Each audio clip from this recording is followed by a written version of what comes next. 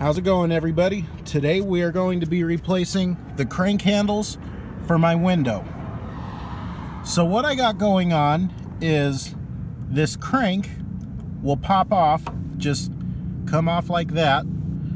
I'll put it back on and it'll stay for a day or two and then just come right back off again. Even with the metal clip here, it still comes off. So I got some replacements online, got 4 brand new handles for about $20. And this will work with any car or truck that has crank windows. Just find some specific to your make and model. So, since this driver's side is the one giving us the most problems, we'll just go ahead and pop this on.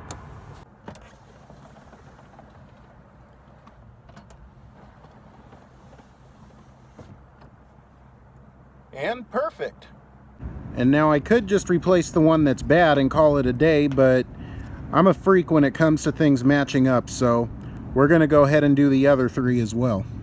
And all you really need for this job is a good old trusty crank removal tool. So to get this window crank off, what you'll do is put the tool kind of behind the crank like this, start rolling the window down, and then off it comes. Also, what we are going to do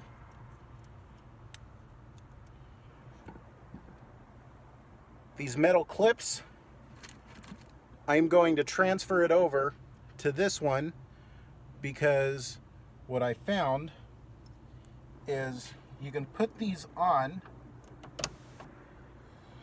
and after a couple of turns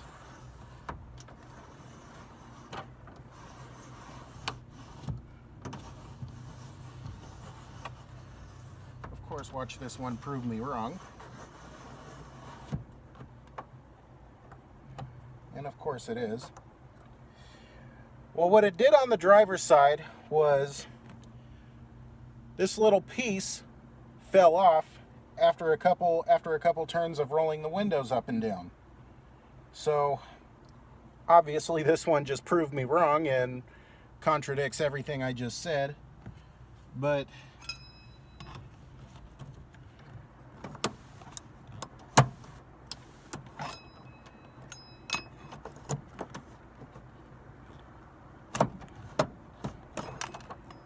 there we go. I'm just going to go ahead and do it.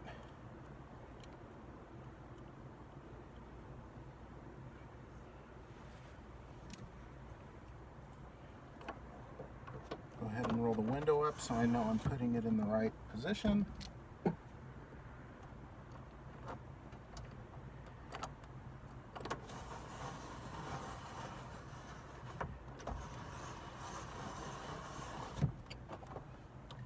And there we go.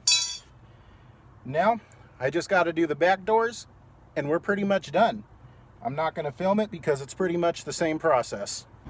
So right now I have the crank off one of the back doors and we're just going to do a little comparison of these clips. And to be honest, it seems like the one from Toyota is just a little bit thicker. I mean, I can definitely tell a difference. I mean, this one is the new one that came with the new window cranks.